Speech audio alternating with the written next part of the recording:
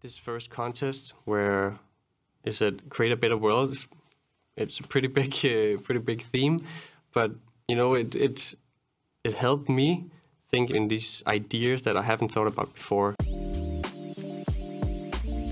Pretty early on at school, we were told to participate in these challenges or contests that different kinds of companies held, like Chaos held. So actually my first contest I was in was the Create a Better World from Chaos.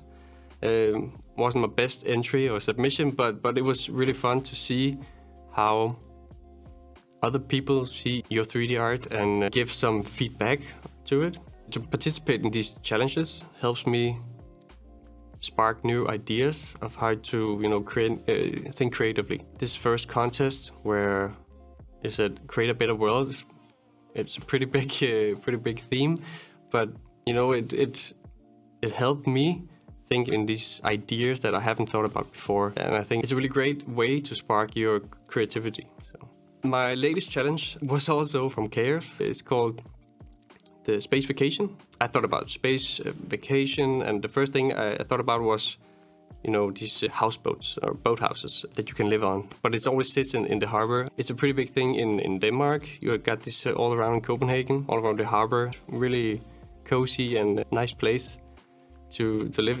I've always wondered how it would be to live on a houseboat. And I thought about this cozy environment that a boathouse gives you. I thought about taking that to space as a space vacation opportunity.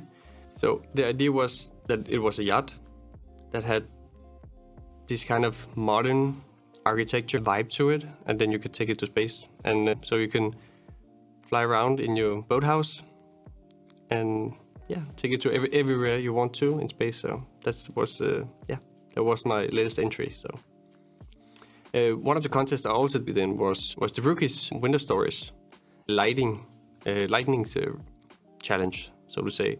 So I made this winter cabin inside, or not inside, but on top of a mountain. So I had to work a lot with the snow shaders, and I had to make two different kind of renders with two different kind of moods. And how you did it was up to you. But the great thing about that contest was also the feedback you got from professional artists. For me, it's very important to get the feedback, and especially from professional artists that see something that I don't do yet because I'm still a student and I still have a lot to learn. But it really helps me to grow as an artist. So yeah.